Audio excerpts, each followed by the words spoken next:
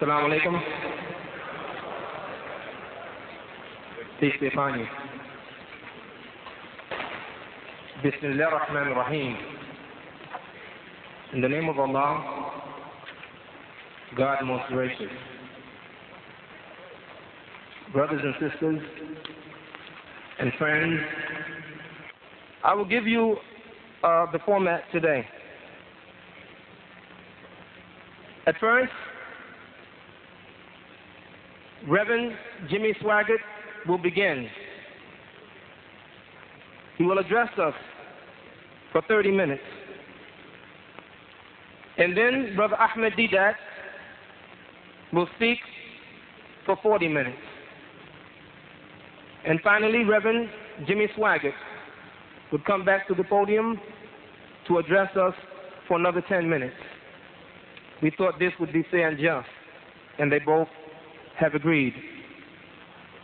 After that time, you, the audience, will have your opportunity to raise your questions to these speakers. We'll have 1 hour for questions and answers. Again, the debate. Is the Bible the Word of God? Let us, Muslims and Christians, be on our best behavior. May Allah the Almighty bless us. I bring to you Reverend Jimmy Swaggart.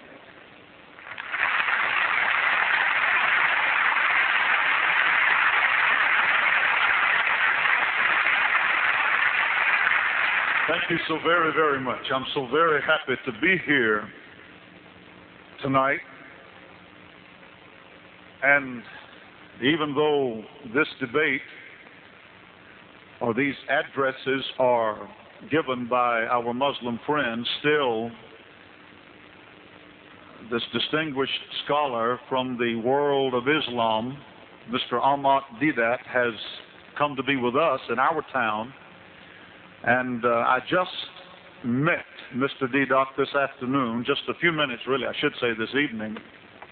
And he's one of the type of gentlemen that you meet and you like him instantly. And I want all of the Christians here, and of course, I know that you Muslims will join in with us, and this doesn't count on my 30 minutes. I want us to give Mr. Deedat a big hand of welcome, of friendship to our city of Baton Rouge.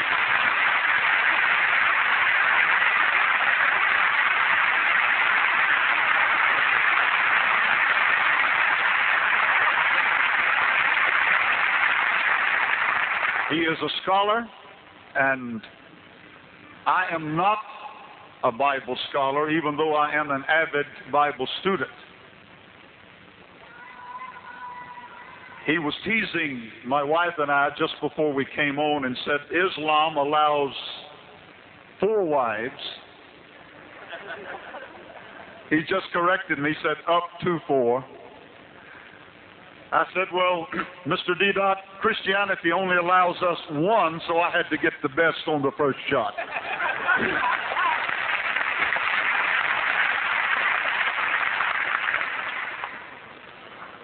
I am honored to be here tonight.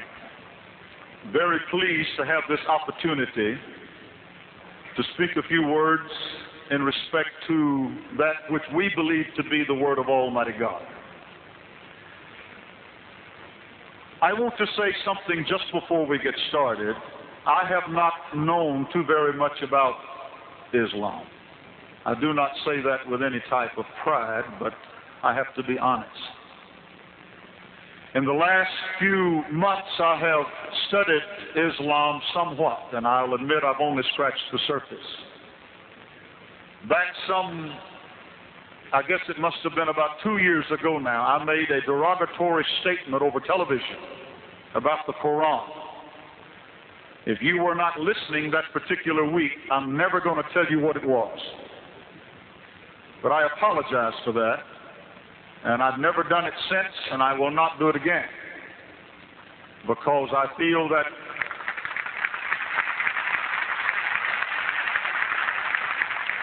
it was not the right thing to do. And after that, I've made a study a little bit, as I mentioned a moment ago, and I've learned that Muslims are some of the most hospitable people on the face of the earth. And I've learned that you are extremely, totally dedicated and serious about your faith. In other words, it's not just a sham with you, you mean business. And as our distinguished moderator said a moment ago, the two most powerful religious influences in the world today is Christianity and Islam. And I want to say at the outset that every true Christian loves the Muslim people. And I mean that with all of my heart.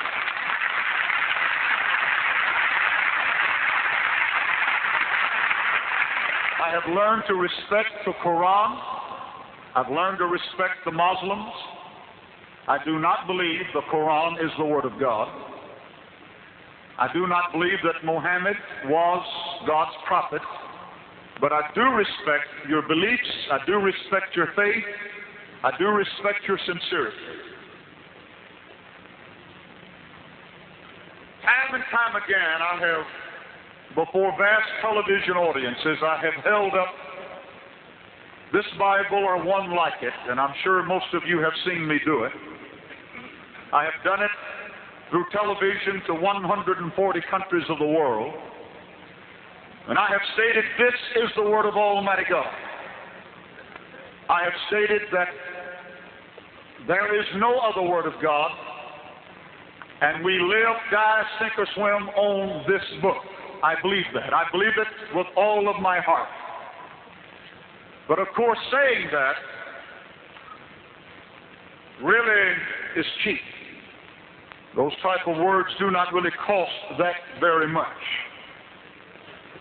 And I want to start this out tonight by quoting a passage of Scripture that Mr. Deedat and myself disagree somewhat over, but which is one of, if not the dearest passage in the Word of God to the world of Christendom, found in St. John chapter 3, verse 16. For God so loved the world that He gave His only unique Son.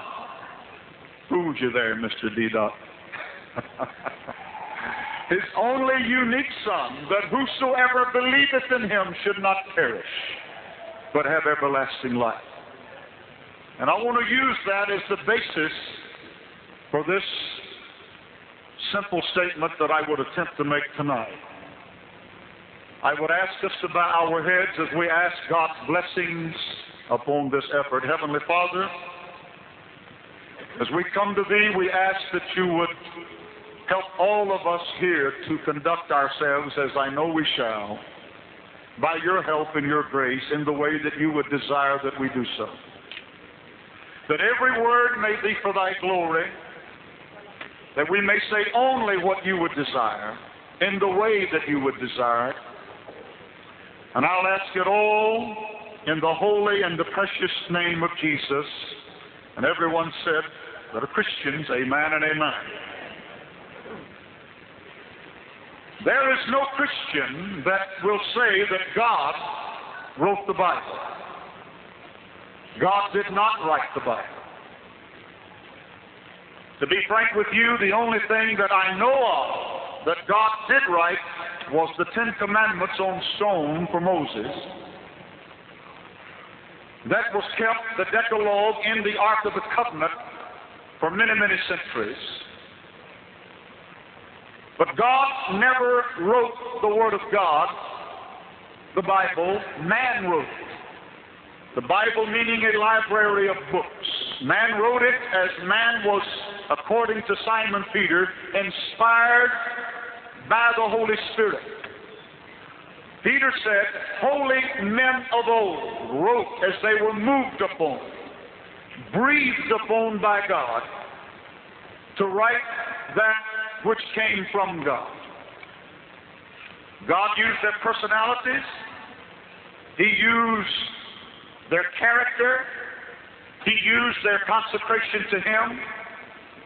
He even used their idiosyncrasies at times. But he used men so that his great plan for this planet, for all of humanity, could be placed in man's simple words so that man could comprehend it and man could understand it. There is no book on the face of the earth that has had the textual criticism that this book has had. I sort of feel insignificant when I stand here attempting to speak about the Bible, when I realize that some of the world's most eminent scholars have critically looked at every single text over and over and over again, sparing no expense, no time, no effort to ascertain if it was what it said it was. I have read the Bible through many times. And others such as I have read it many more times, much more educated than I could ever be, understanding both Hebrew and Greek. The first passages of the Bible were written about 3,500 years ago. To my knowledge, it is the oldest book of revelation on the face of the entire earth. We believe that Moses wrote what is called the Pentateuch, those first 5 books, with the exception possibly of the last few verses in Deuteronomy. And he could have even written that because we believe that God, and I know Islam believes that God is so powerful that he could have revealed to Moses exactly how he would die and exactly how that his funeral would be conducted. That would have been no problem for God. But whether he wrote it or whether Joshua wrote it, it was written about 3,500 years ago. And the entirety of the Word of God, as so many of you know, was written by about 40 men over a space and period of time of about 16 to 1,800 years, with the last book being written roughly 100 years after the death and the resurrection and ascension of the Lord Jesus Christ, written by the Apostle John.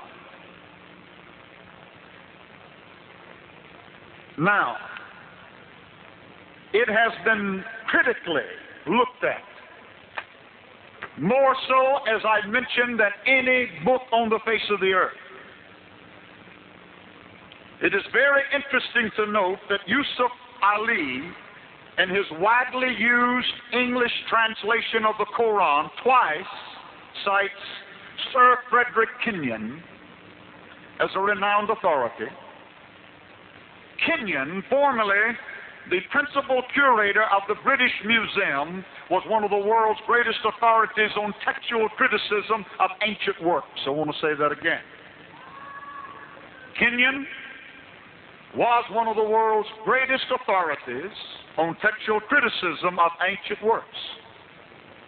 Concerning the textual reliability of the Bible, he concluded that the Christian can take the whole Bible in his hand and say without fear or hesitation that he holds in his hand the true Word of God. Concerning the Lord Jesus Christ, Harvard professor Simon Greenleaf, who together with Supreme Court Justice Joseph Story was credited with the rise of the Harvard Law School to its eminent position. He abandoned his agnosticism only after months of careful study and heart-searching, recognized as America's greatest authority on legal evidence.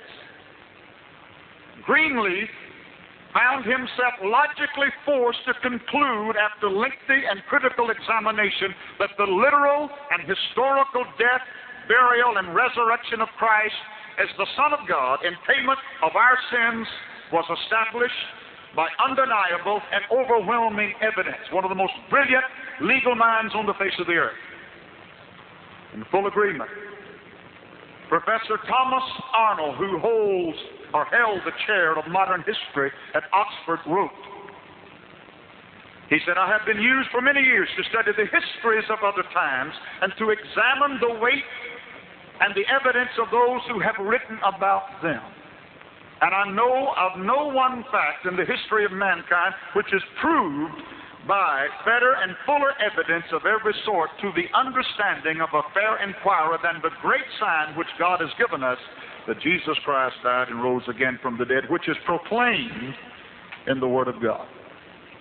No man ever said that he would die and come back from the dead as Jesus Christ did. Now, some mention about the many versions of the Bible. Really, that's an incorrect statement. There is only one version of the Bible. There are many translations.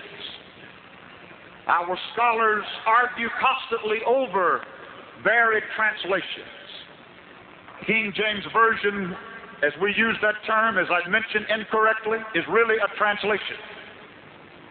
Others have been put out.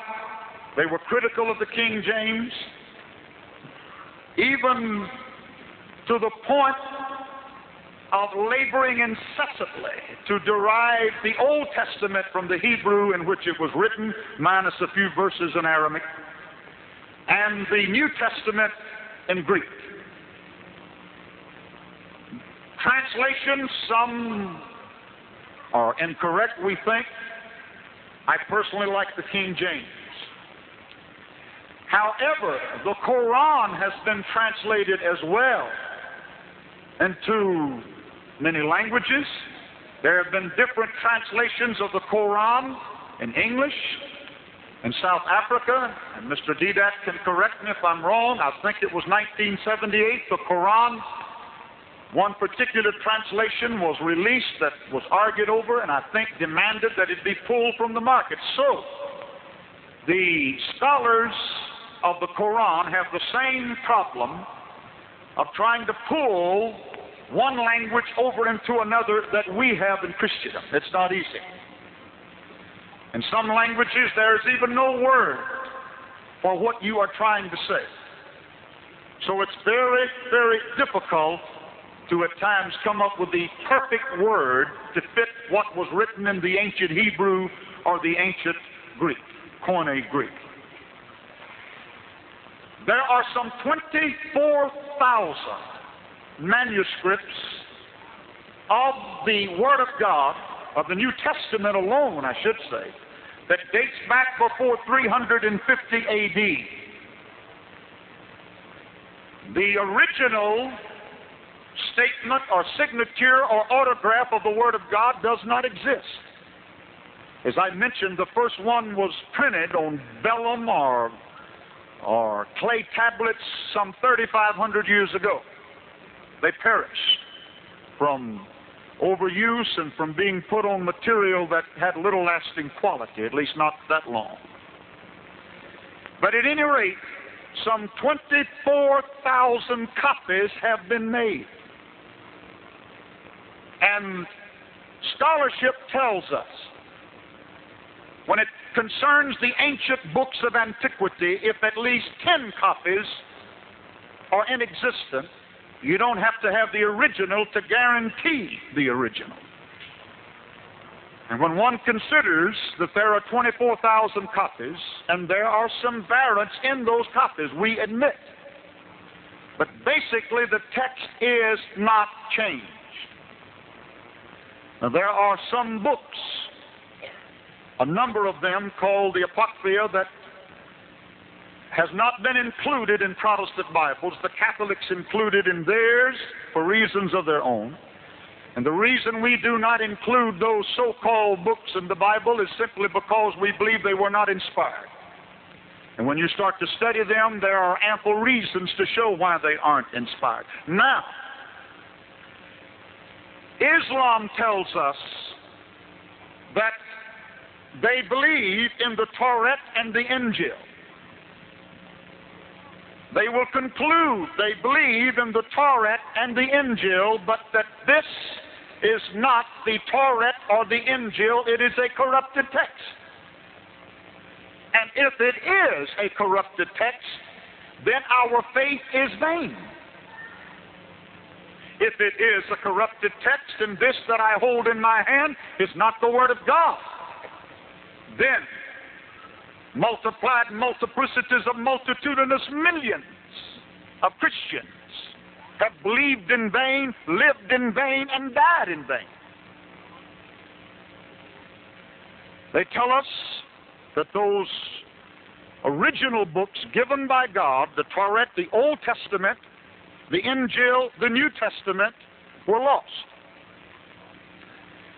And I don't think anyone can tell us where they were lost, or when they were lost, or how they were lost. I guess I would ask this question. If God gave those two original books, the Torah and the Injil, they were God's Word as the Quran says they were. And I think any studied Muslim would guarantee that the Quran does say that there were books given by God Almighty other than the Quran, the Torah, the Injil. Well, if God gave those books, could not God have preserved them? We Christians believe that God is omnipotent.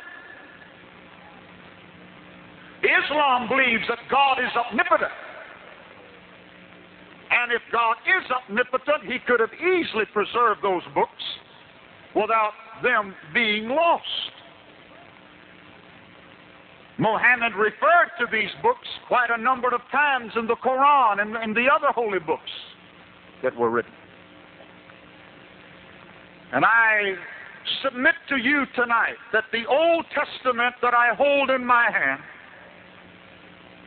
was the same Old Testament the Jews had in the day and the time of Muhammad. It has not changed. The Injil, or the New Testament, that I hold in my hand is the same book that the church had in the days and the time of Muhammad. God did preserve it. Our faith is not in vain.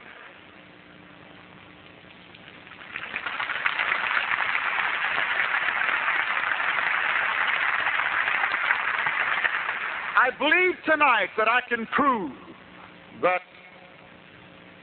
it is not in vain. I'm positive that all Muslims here know it, but after the death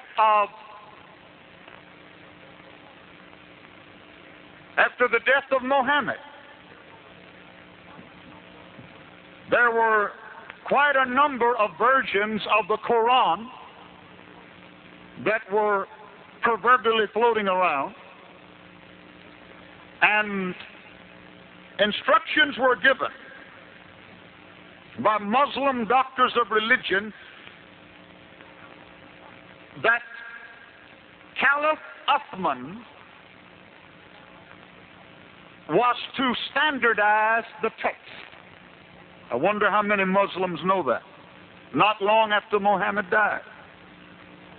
Because there were numerous texts of the Quran in existence. Now, we're not studying the Quran tonight, but I just want to throw this in. All of these contain a host of variant readings. And during his reign, reports were brought to him that in various parts of Syria, Armenia, and Iraq, Muslims were reciting the Quran in a way different to that in which those in Arabia were reciting it.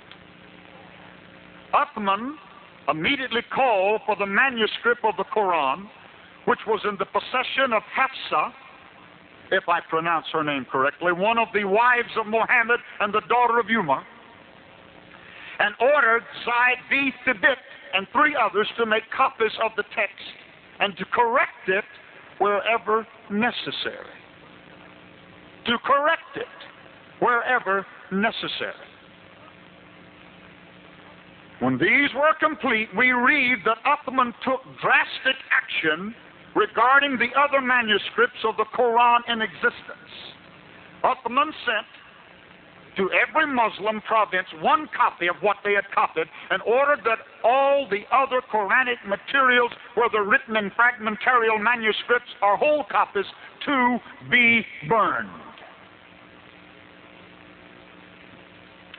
If they were not contradictory, I wonder why he ordered that they be burned. The only ones that's ever ordered the Bible to be burned are those that hated it. I wonder if it's ever been explained how many passages in the Quran, and it is a beautiful book. Literarily, it's unequaled. But how many stories were plagiarized from Jewish fables and folklore? I wonder. I want to look for a moment at the alleged contradictions or variations found in the Word of God. And from this, I want to prove to you that this is the Word. In 2 Samuel 24:4 and 1 Chronicles 21:1, it mentions that God provoked David. 2 Samuel, Satan provoked David. 1 Chronicles, it seems like a contradiction. Of course, anyone that studies the Word of God knows that God is said to do things oftentimes that He only allows to be done. To be honest with you, there's evidence in the Quran that the same thing was done by God. I want to say that again. There's no contradiction here. God oftentimes, in the Old Testament especially, is placed in a position of being responsible for something when He only allows it to be done. And in reality, He is responsible in effect when you think of that. In 1 Kings 4:26, it speaks of 40,000 stalls, Solomon's grandeur.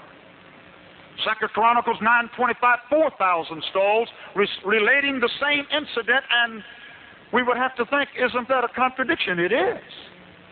Plain, pure, and simple. It relates the same story.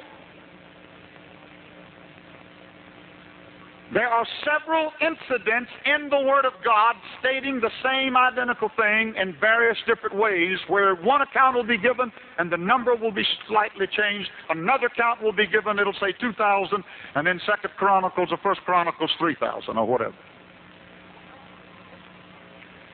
In St. John 8, verses 1 through 11, it tells the story of the woman taken in adultery.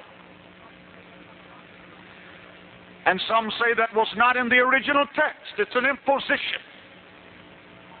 It's a corruption. However, the Bizet Volket, the Jerusalem Syriac, the Mythonite, and the Ethiopic, and the early church fathers say that it was in the early manuscripts. And those manuscripts, they were manuscripts and they contained them.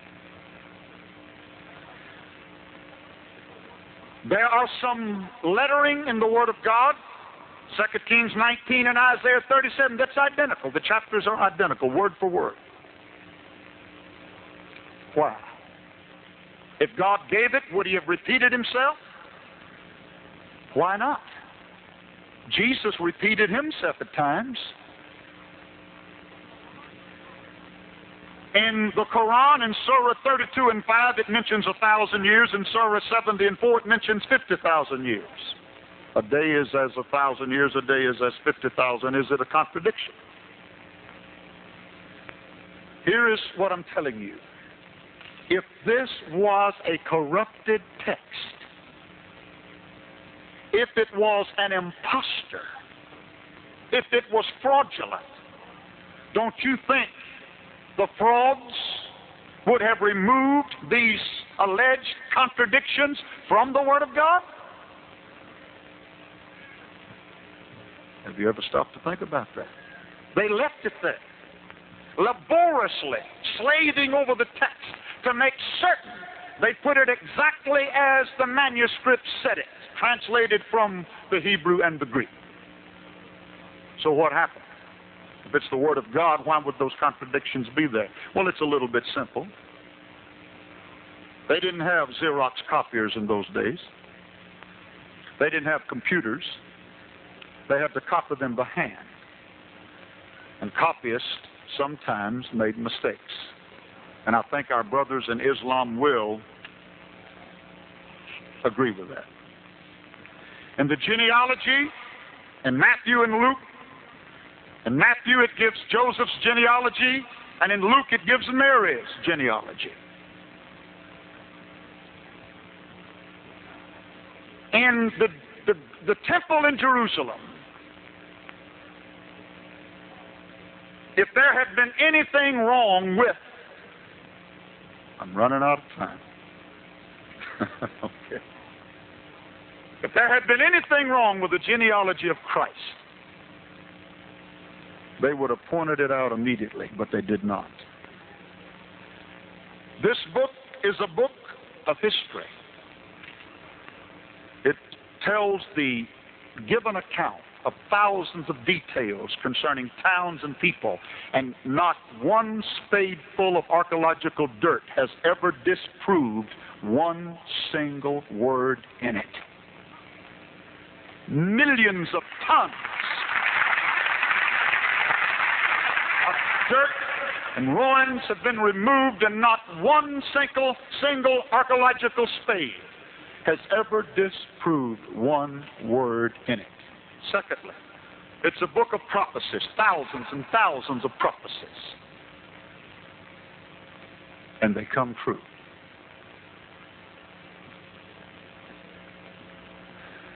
I want to close with this one thing. I've got about 3 minutes. And I only got about a third of what I was trying to say. I'd never met this man before this evening. I read his little book that he wrote. And Mr. Deedat, I will admit, I was a little bit taken aback. I expected a little more courtesy. And I don't mean our meeting today, I mean the little booklet. And I was grieved inside. Saturday night I went to our church to pray. And I started to pray about this meeting. And I believe the Lord spoke to my heart. And you're older than I am, and I will show you the respect that your age and your scholarship most definitely and certainly deserves. The Lord, I believe, spoke to my heart and said, you tell this distinguished gentleman this. There was another man 2,000 years ago, Saul of Tarsus, who didn't like Christians. And I think you know the story. Saul met Jesus on the road to Damascus as one out of due time. And Jesus asked him, why do you kick against the goads? And I believe our Heavenly Father asked me to ask you, why do you, and I say it with reverence and respect, kick against the greatest prophet, the Son of God, the Lord Jesus Christ? He said, you tell Mr. Deedat, if it was God that spoke to me, I love him very, very much, for I am a God of love. And tell him if he will give his heart to me, I will fill the loneliness and the ache and the void within his heart. And I will give him a love for the Muslim people that he has never known before in all of his life. And I'll close this little one-third finished statement by saying, we love you, and God loves you, and God bless you.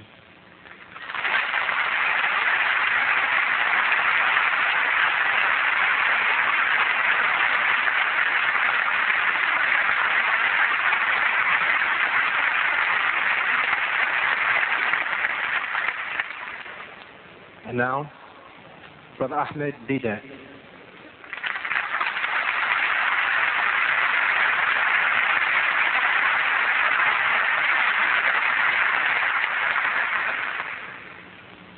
أعوذ بالله من الشيطان الرجيم بسم الله الرحمن الرحيم فويل للذين يكتبون الكتاب بأيديهم ثم يقولون هذا من عند الله ليشتروا به ثمنا قليلا وويل لهم مما كتبت أيديهم وويل لهم مما يكسبون صدق الله العظيم.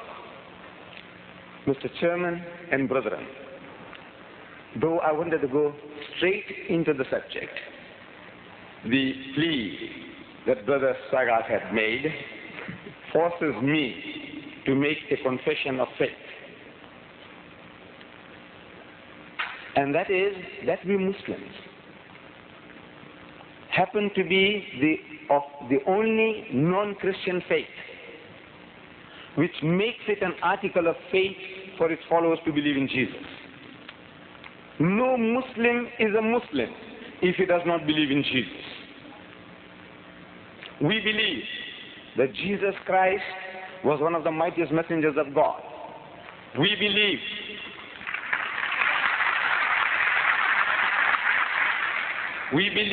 that he was the Messiah. We believe in his miraculous birth, which many modern day Christians reject today. We believe that he gave life to the dead by God's permission, and he healed those born blind and the lepers by God's permission. We are going together.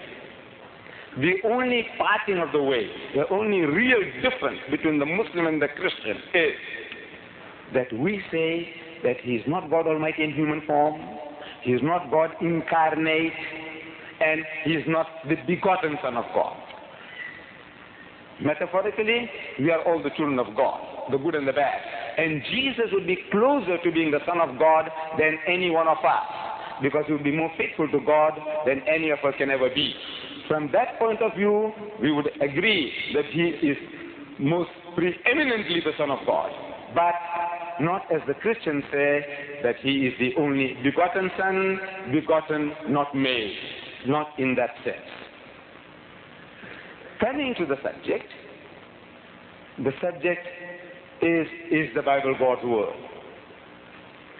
And Brother Swaggart has given us to understand that translations and versions are one and the same thing.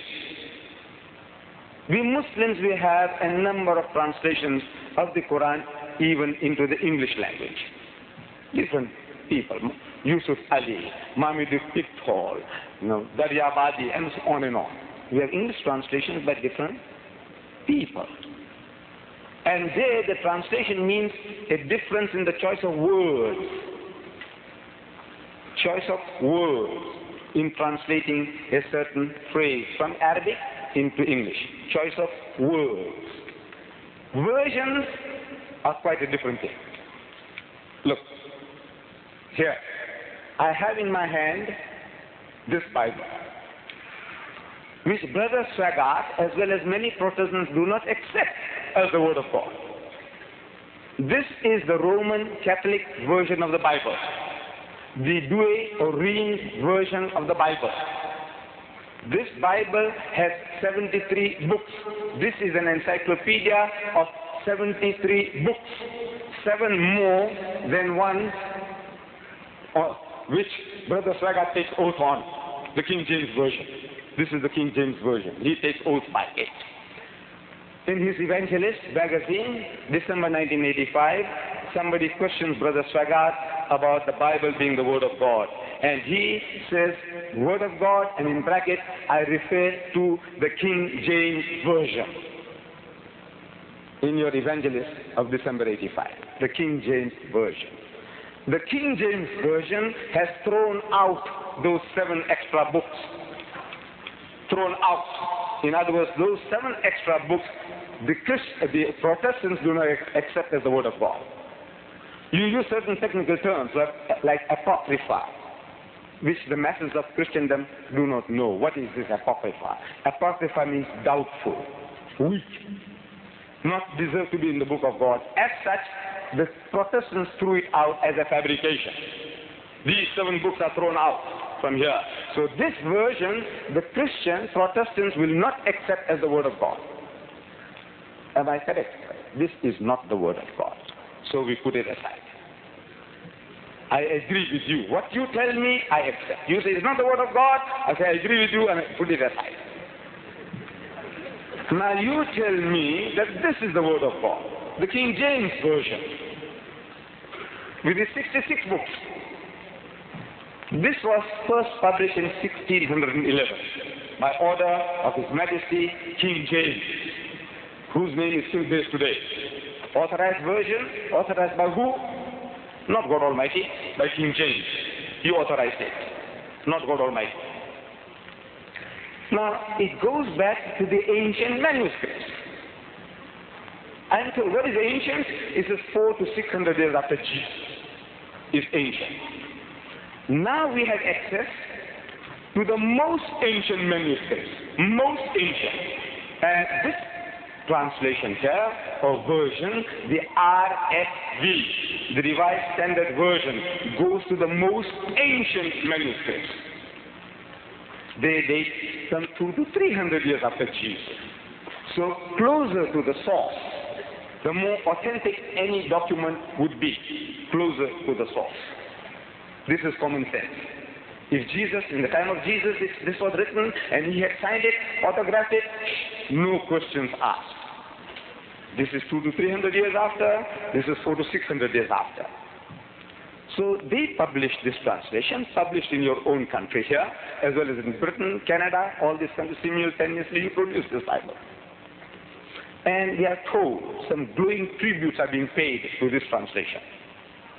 It says here, Church of England newspaper says that the finest version which has been produced in the present century, this one, the finest version. Times Literary Supplement says, a completely fresh translation by scholars of the highest eminence. Fullest use of the resources of modern scholarship.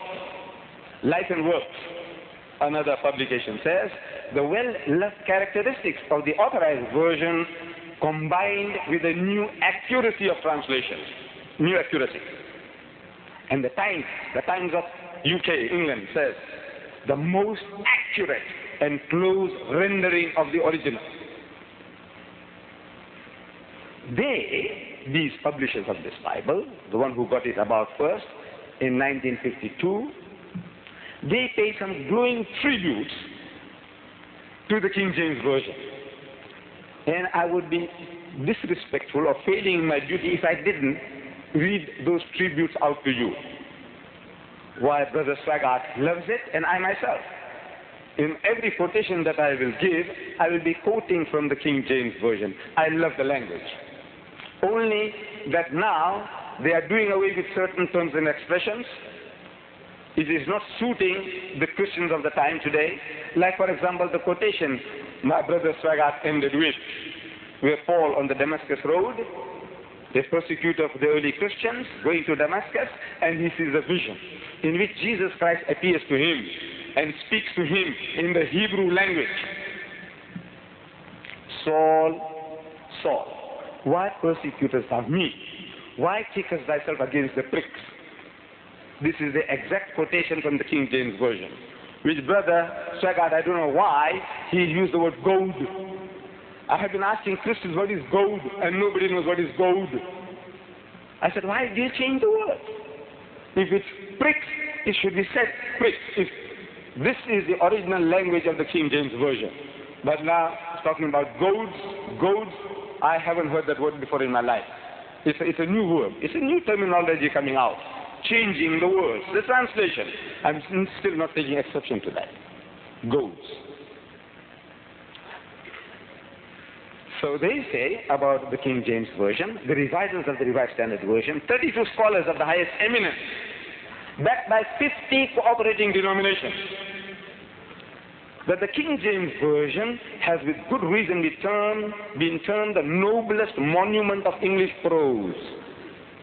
Its revisers in 1881 expressed admiration for its simplicity, its dignity, the music, its power, its happy sense of expression, the music of its cadences, and the felicities of its rhythm. It entered as no other book has into the making of the personal character and the public institutions of the English-speaking people.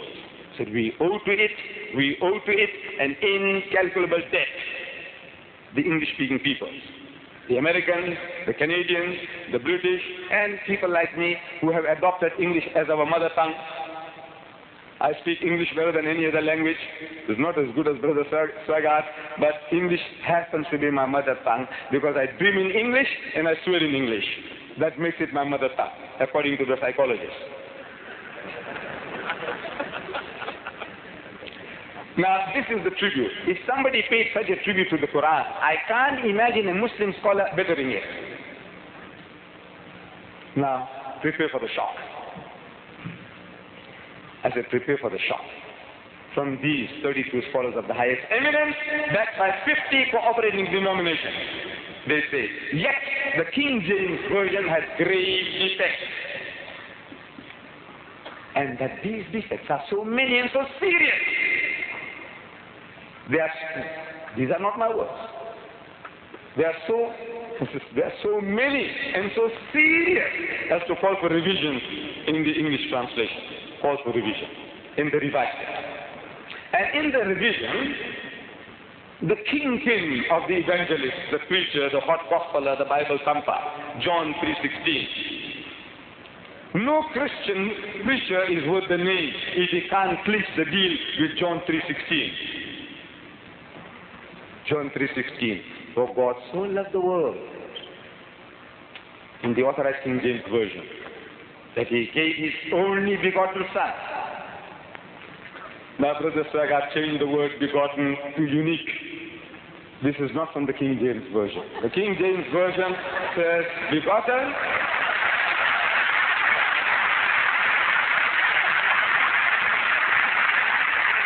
I heard Brother Swaggart on TV, or was it video? This morning. There he's speaking to a group as if it was his own church group, you know, giving some lessons on Babylon. I think it was on that or another one. He used the word begotten this morning. And in 8 hours' time, he changed it to unique. I'm asking, are you ashamed of the word begotten? Are you ashamed of it? That Jesus is the only begotten Son? And Brother Swaggart, in one of these 30 books that I had to purchase in South Africa before coming, these are his books.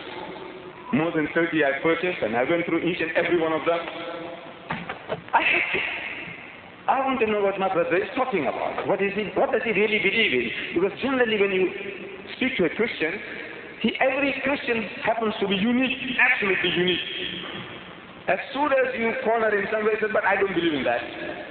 As soon as you corner him somewhere, he says, I don't believe in that. And every one of these 1,000 million, anyone I meet, he's unique, everyone is unique. He belongs to the Church of England, but he doesn't, believe in what the Church of England teaches. He belongs to the Roman Catholic Church, but he doesn't really believe what the Roman Catholic Church teaches. Everyone is unique. So I said, now let me see now, what does he say in black and white? And in black and white, I found that he uses this John 3:16, and in his quotation, in his book, he says begotten. Tonight, he says unique. Can you see the reason? The reason is obvious. The Muslims have been taking exception to this term. In the Holy Quran, we are told, Lam yalid wa lam yulad, that God Almighty, He does not beget and is not begotten. And there is nothing like unto Him. وَلَمْ يَكُلْ لَهُ كُفُوًا أَحَدٌ. Then again, in very strong terms, the Quran condemns this idea that God begot a son, because begetting is an animal act. It belongs to the lower animal functions of sex, and we are not to attribute such a quality to God. As the Christian says in his catechism, he says, Jesus is the only begotten Son, begotten, not made. And I have been asking Christians, please explain, what are you really trying to emphasize when you say begotten, not made? What are you really trying to tell me? And believe me, in 40 years, no Englishman worth the name has opened his mouth to me to explain to me what this word means, begotten. It had to be an American. It had to be an American. He was on a visit to Durban, and he came on a guided tour of the mosque, and I happened to be a guide. And discussing, it came up. I said, now, what does it mean? What are you trying to tell me? What does it mean to say begotten, not made? They say, it means This American tells me. It means sired by God. I said, what? He said, no, I don't say that. This is what it means. And believe me, that is what it means. Begotten, not made, means sired by God. I said, is that what you believe that God did? He said, no, I didn't say that. This is what it means. So the Muslim has taken strong exception to such an expression about God, that God begot a son. It's according to your language, your catechism. The Roman Catholic Catechism, the Anglican Catechism, the Methodist Catechism, the Lutheran Catechism. You accept this statement. Begotten, not made. So not like Adam. Adam was made by God. Every dog, pig, and donkey was made by God. As such, metaphorically, is the father of everything. But no, Jesus is not like that. He is begotten, not made. Please explain, and no explanation. So this was something which the Muslims took exception to. And the 32 scholars of the highest eminence, backed by 50 cooperating denominations, they threw it out. Did the Muslims threaten you that, look, if you don't take that word out of the Bible, we won't supply you oil? Did they do that? Yeah. Did they tell you no oil if you don't take this word out from the Bible? Why did you take it out? Because it was an interpolation. It was not the word of God. The Bible you are carrying, it has this interpolation. And you said this morning, I heard the case, you said one word. Even one word. It says if it is not supposed to be there, it's there. It says the whole book should be thrown away. Whole book. But it's not only one word. There are chunks and chunks of it, according to your revisers. And Brother Swaggart tells me in one of his books that if you want to know anything factual, knowledge on any subject, you go to the expert. And he gives an example that if you want to know something about geology, you go to the geologist. If you want to know about the Bible, where do you go? To the barber, shoemaker? No, you go to the Bible experts, the Bible scholars, and they are telling you that this is a fabrication. Then, the Trinity, Father, Son, and Holy Ghost. Brother Swaggart also quotes ad verbatim from the first episode of John, chapter 5, verse 7, where it says, for there are three that bear record in heaven, the Father, the Word, and the Holy Ghost, and these three are one. If he gives me time, he said, now look, which book? I can open it and show it to you. Which book? Ad verbatim, his quotation. I said, look, but it's not in my Bible. Is this not the Word of God? In my Bible, it's not there. Why is it not there? Because your scholars, 32 scholars of the highest eminence, Bible scholars, backed by 50 cooperating denominations, they say this is another fabrication, another interpolation. So they also threw it out without any ceremony. So, true. And I give you the essential. Brother Swaggart quotes in his book, Mark chapter 16, verse 16, another place, Mark chapter 16, verse 19. I say, it's not in my Bible. I didn't print it. The Jews didn't print it. The Hindus didn't print it. You Christians, you produced this book, and you're telling me that this is the most up-to-date Bible, going to the most ancient manuscript. So I look up for Mark chapter 16. I see it ends at verse 8. 90-20 is missing. Did I take it out? The Muslims took it out? No. 32 scholars of the highest eminence, backed by 50 cooperating denominations, they thought it fit that this is another fabrication imposed upon Christendom. And they also threw it out. It's not in my Bible. Therefore, it is not the Word of God. If this is the Word of God, then that is not the Word of God.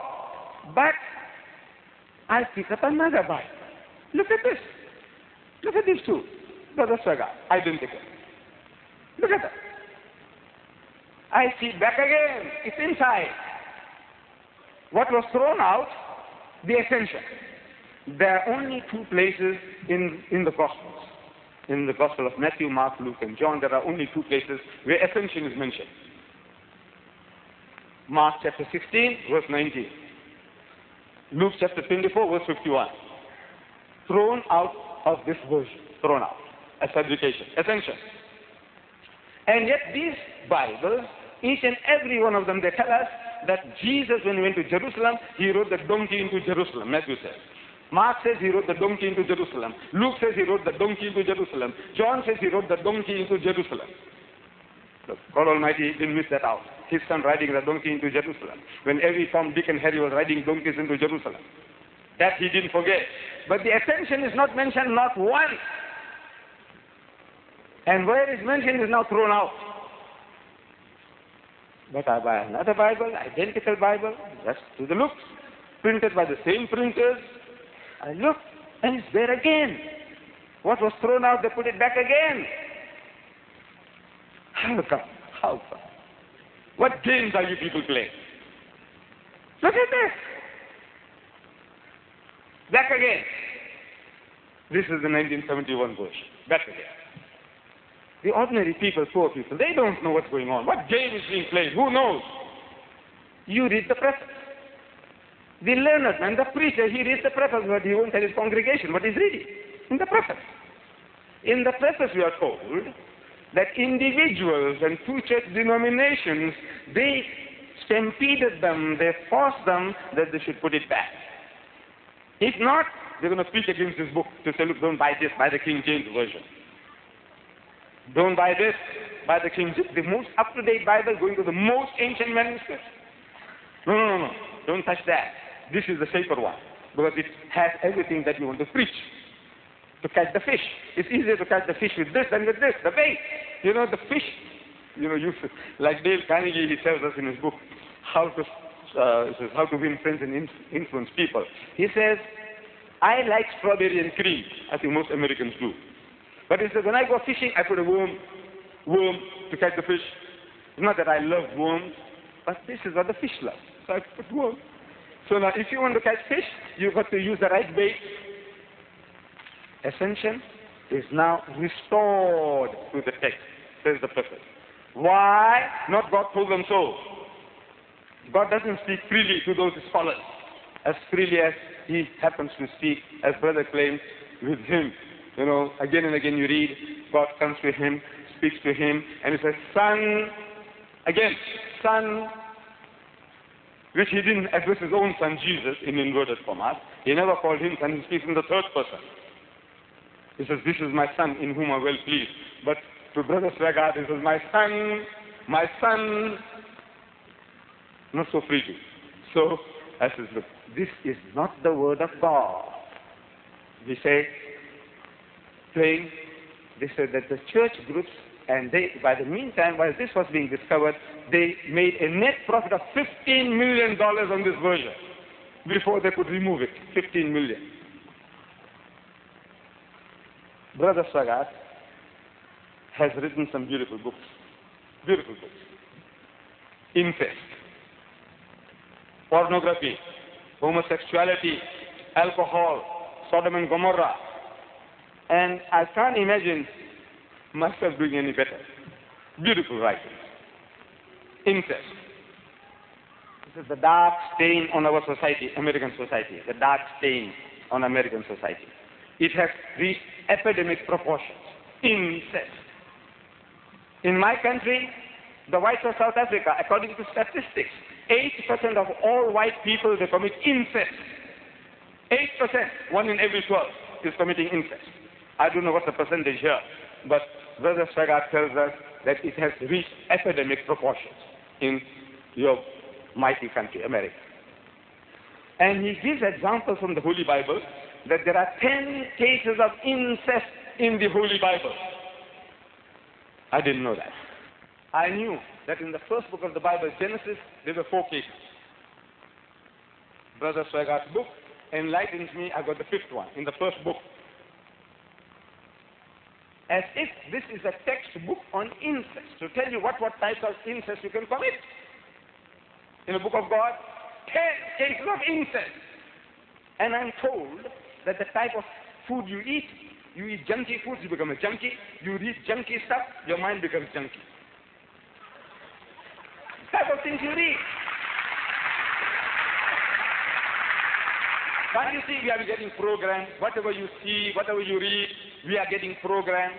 You read about incest, incest, incest, father with his daughter, son with his mother, father-in-law with his daughter-in-law, brother with his sister. What is it? 10 cases of incest. You read about incest, incest, incest. Little wonder that it has reached epidemic proportions. You see, Dr. Vernon Jones, an American psychologist, a very repute, he carried out experiments on groups of school children to whom certain stories were being read. And he said that these stories made certain slight but permanent changes in character, even in the narrow classroom situation. The type of stories that you read, the type of stories that they read, the things that they see, that is the type of mentality they're going to have. That's the book of God. Why would God Almighty go out of his way in his holy book to reveal to you 10 cases of incest coupling? 10 cases. So I said, therefore, my dear brothers and sisters, this is not the word of God. The first 5 books, supposed to be the books of Moses, Genesis, Exodus, Leviticus, Numbers, and Deuteronomy. These revisers, scholars of the highest eminence, they are telling us today that Moses didn't write the books. He didn't write the books. He's not the author. The author, Genesis, author, the first book of Moses in inverted commas. Exodus, second book of Moses in inverted commas. Leviticus, third book of Moses in inverted commas. Numbers, fourth book of Moses in inverted commas.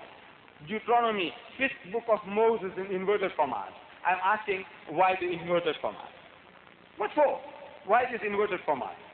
They are telling you in a very, very diplomatic, psychological way that these are not our words, we don't believe so, but the common man, the laity, the preachers, the Bible thumpers, the hot gospelers, this is what they believe.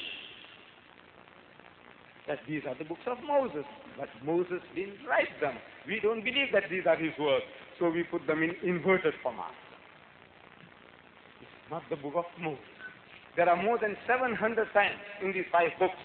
You read the expression, and the Lord said unto Moses, and Moses said unto the Lord, and the Lord said unto Moses, and Moses said unto the Lord. Neither the Lord said this, nor did Moses write it. English, this is your language.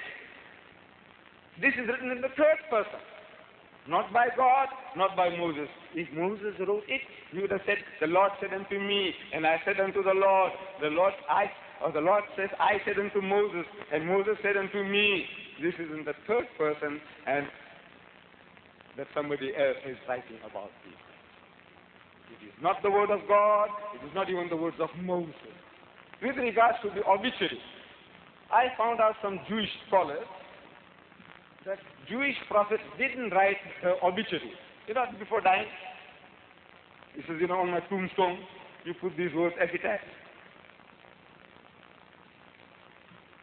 Jews didn't do that. In the book of Deuteronomy it says, my brother admits that it could be the works of Joshua, but they're supposed to be the books of Moses. How does Joshua fit in? It says, and there Moses died in the land of Moab, died in the past tense, over against that fear. And no man knoweth of his sepulchre unto this day. And Moses was 120 years old when he died. Of course, God can do anything. God can do anything.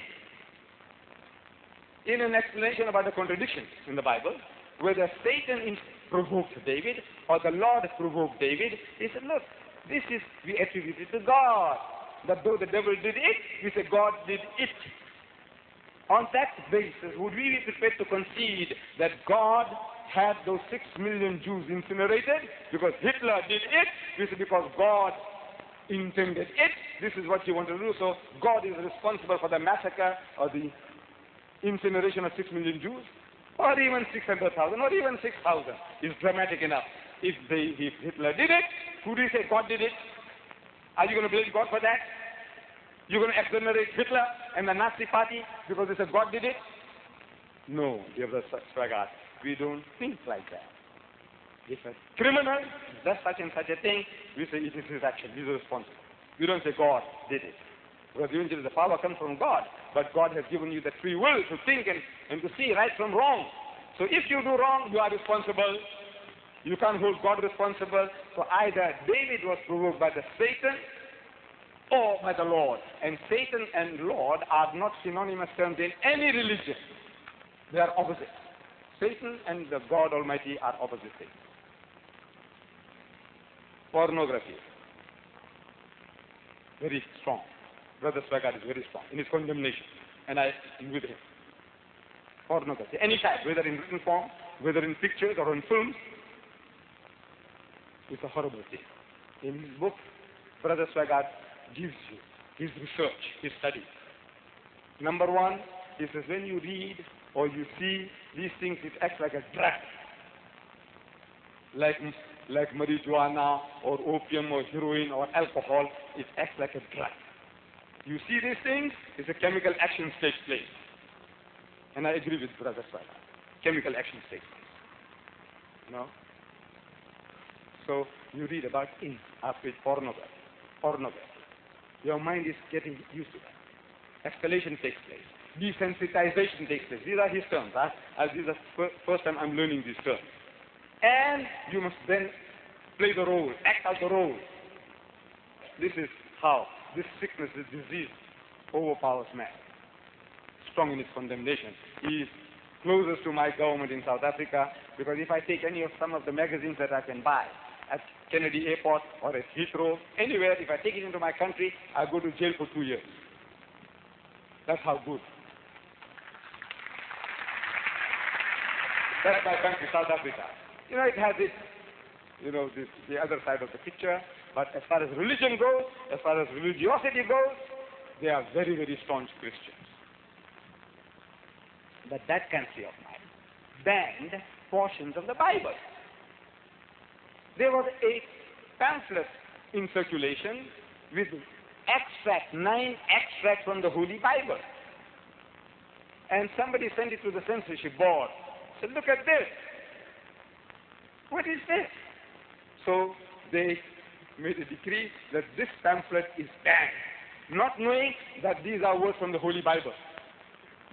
These are extracts from the Holy Bible, from the book of Ezekiel, chapter 23. I dare any preacher read it to his congregation. I dare any evangelist to read it to his mother, his sister, his daughter, or even to his fiancée if she's a good woman. Ezekiel, chapter 23. The whoredoms of those two sisters, Aholah and Aholiba. The language. So do it. My government banned it, and there were 2 ministers of the church on the board when they banned it. But they didn't know they were banning extracts from the Holy Bible. My government is so staunch that they had banned Lady Chatterley's Lover. It's a novel, Lady Chatterley's Lover. It had one offensive word, 4-letter word, one word for which they banned it for 20 years. But now they've grown big, they're mature now, they have allowed it. They have decensored it, they have withdrawn that order against the book. But 9 extracts, Holy Bible, Book of God, which you are ashamed to read to your audience, I dare my brother, I dare him to read this pamphlet. I have it here ready. He doesn't have to even open the book. Here, all those wordings in red, I said, look, with your usual charismatic language, with the usual actions, I would love to see Brother Swaggart. I feel ashamed to bribe him. I said, look, Brother Swaggart, if you can read it to the audience, I'll give you $100. What is $100 to Brother Swaggart? When I'm reading in his book on Roman Catholicism, that he needs $291,000 a day to keep his head above water.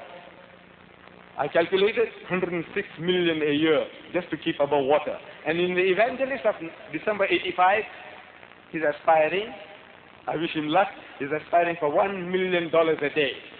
He needs, it says, $1 million a day. So good luck to him. But now, if I said I'll give you 1,000, Brother Swaggart, I'll give you 1,000.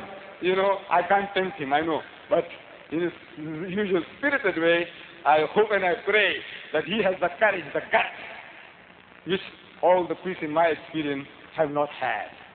Read it to your audience. Ezekiel chapter 23. If you can't, And I can tell you that it is not the word of God. The Bible is not the word of God.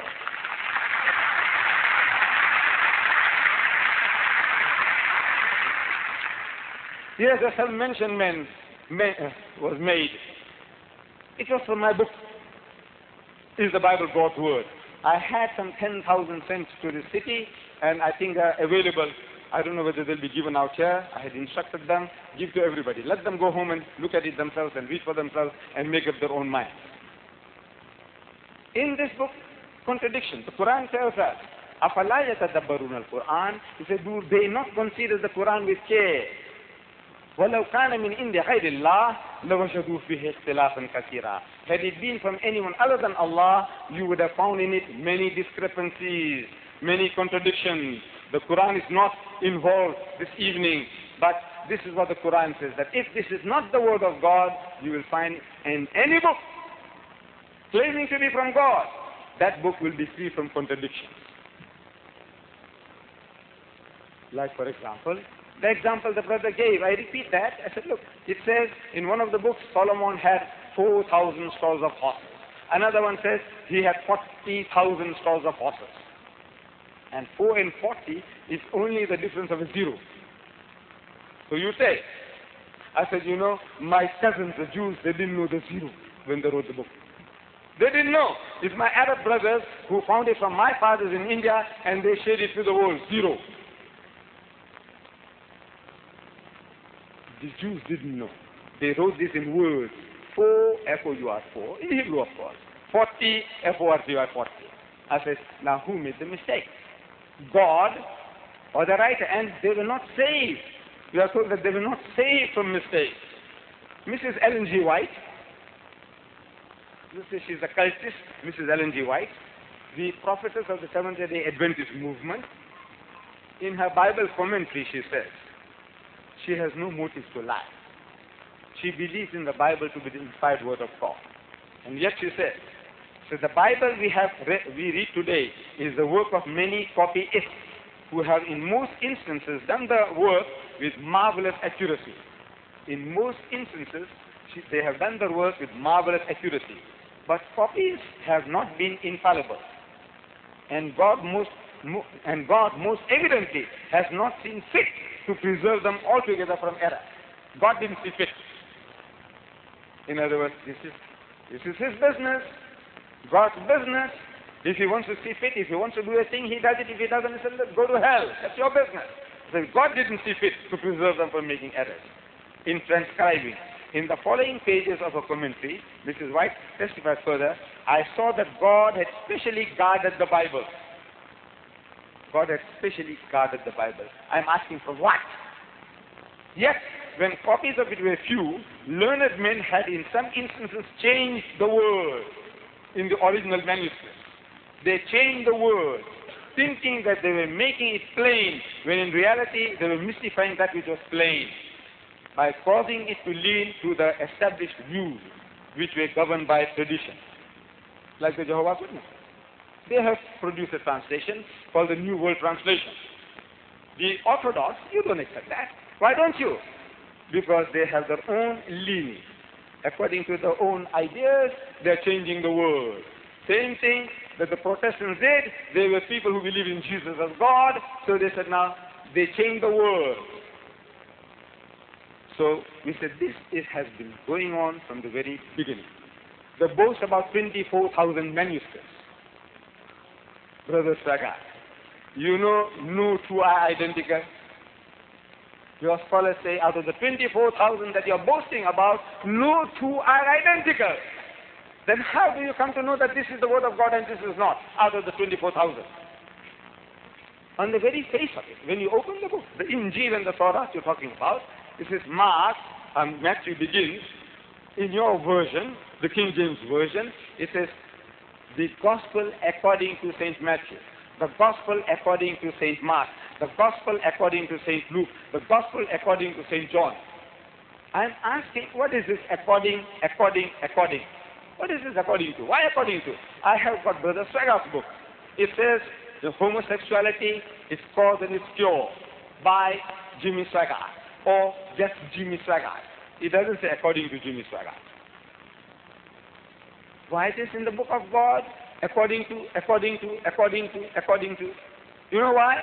Because Matthew didn't sign his name, Luke didn't sign his name, Mark didn't sign his name, John didn't sign his name. These are assumed anonymous books. Anonymous books. Attributed to God. I said, this is not the Injil. You see, even in your Arabic translations of these books, Arabic translations, it says, Injile Matthew means the Gospel of Matthew. Injil is used. Injile Marcus, Injile Lucas, Injile Johanna. The one we believe in is Injile Isa, the Gospel of Jesus, what he preached. That is what we believe in as from God. And the Scripture.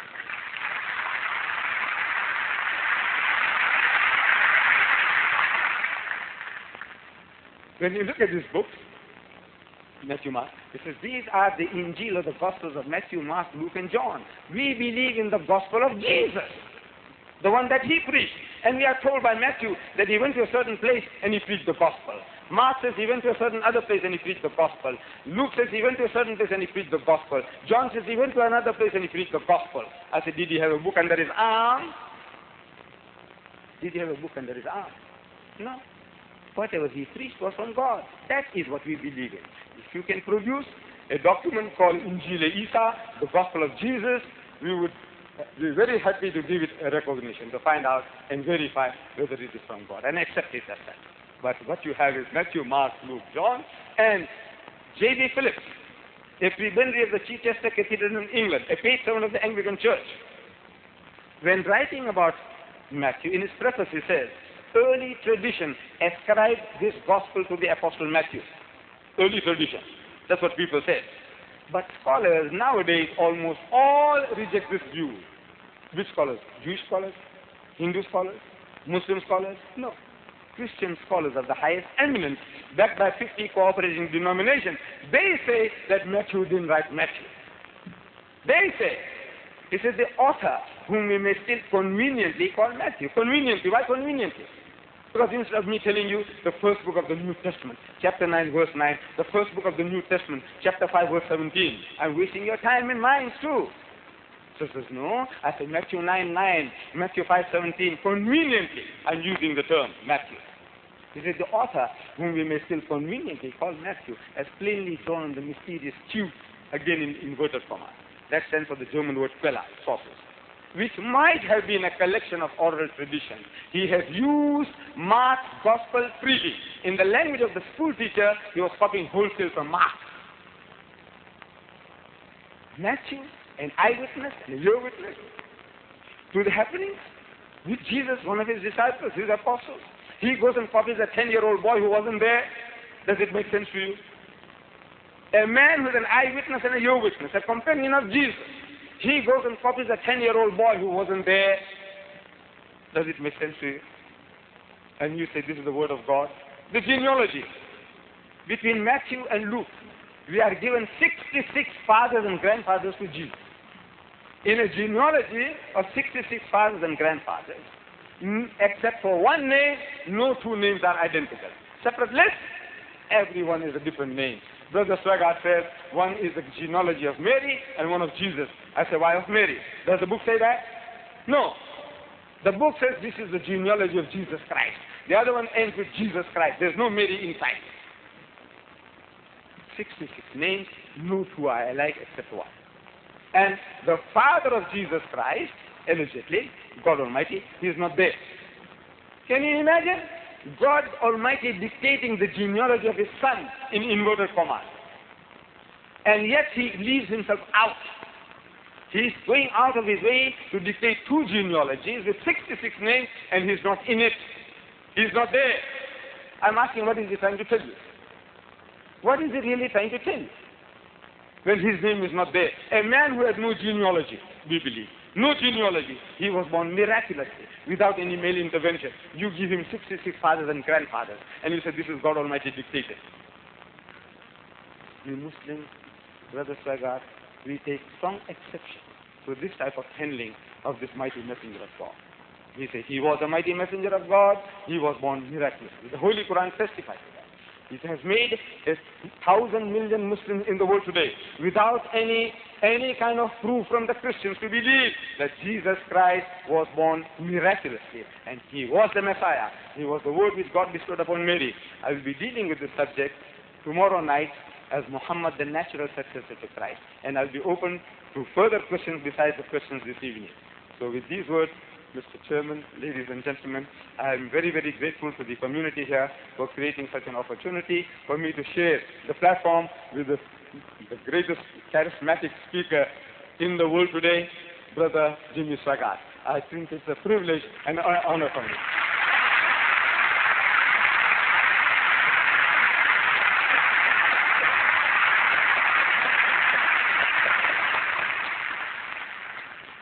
And now, for 10 minutes, Reverend Jimmy Swaggart.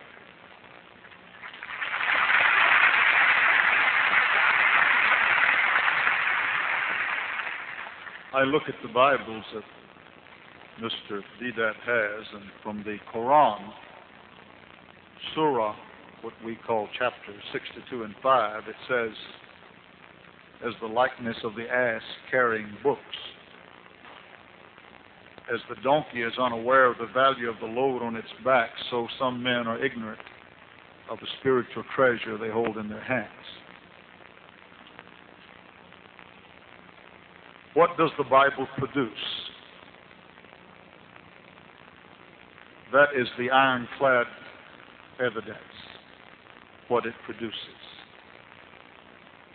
I was in Africa a short time ago, and I was with a group of ministers, and I was being introduced to them and speaking with them.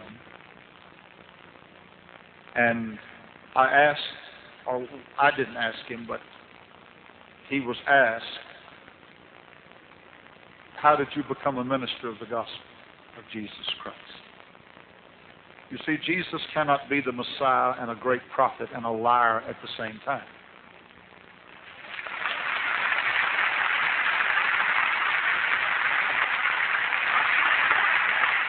He is either who he said he was, or he's a liar.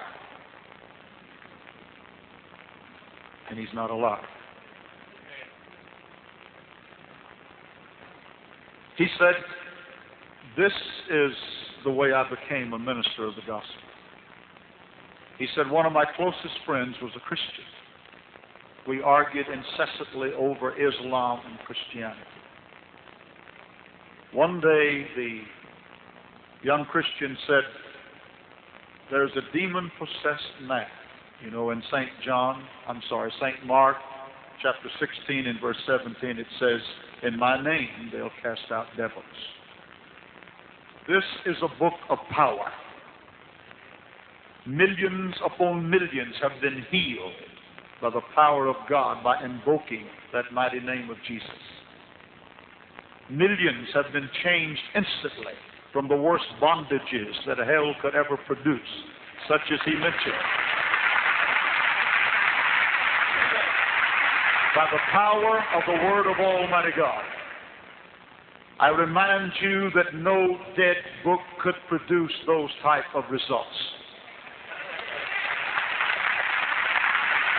You can go in our church, and over half the people there were former alcoholics, drug addicts, every bondage that hell could muster. And I know your religion of Islam believes in hell. But tonight they are free by the power of Almighty God, set free in the mighty name of the Lord Jesus Christ. The gospel of Jesus Christ produces results. It breaks the bondages of sin. It fills the empty heart. He said I went with him. He was going to pray for this man, demon-possessed, a maniac. He said when we arrived, he was frothing at the mouth. He said, I've never seen anything like it. And he said, my friend prayed for him with no visible results. And he went to get another minister, and I was left alone with this maniac. And he said, I think I will pray for him myself. And he said he prayed in the name of Mohammed. Come out of him. I asked him, what happened? Nothing. He prayed several times in the name of Mohammed. Come out of it. Nothing. And I do not mean that disrespectfully of Mohammed. He could have prayed in the name of Abraham or Moses, and it would have done no better. He could have prayed in the name of Paul or Peter, and it would have done no better. So standing there alone, he says, I think I'll try. My Christian friend has said it. I don't believe it, but I'm going to try. He laid hands on me. In the name of Jesus Christ, come out of it. He said, Brother Swaggart, before my eyes, he was delivered of the power of Almighty God.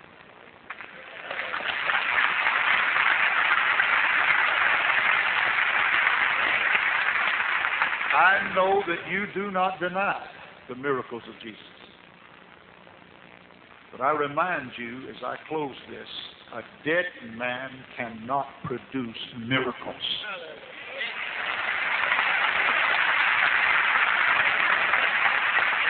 I want to say it again. A dead man cannot produce miracles. Jesus Christ is alive.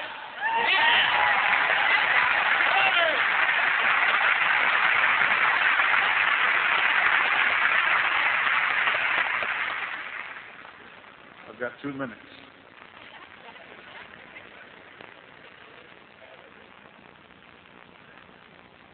He said, come unto me, all ye that labor and are heavy laden, and I will give you rest.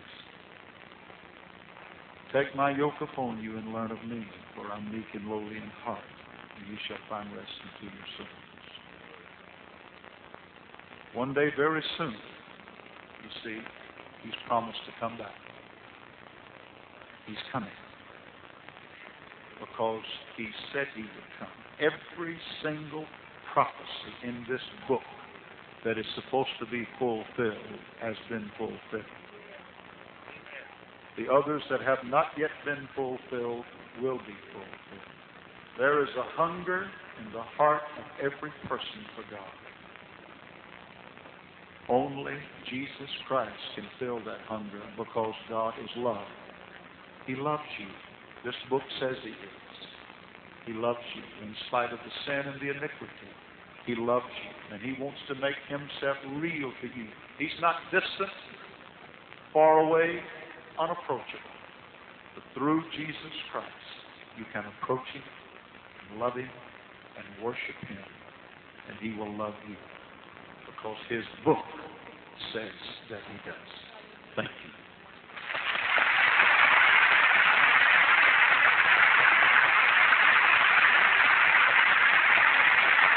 Let us acknowledge both these fine gentlemen. Let us acknowledge both of them.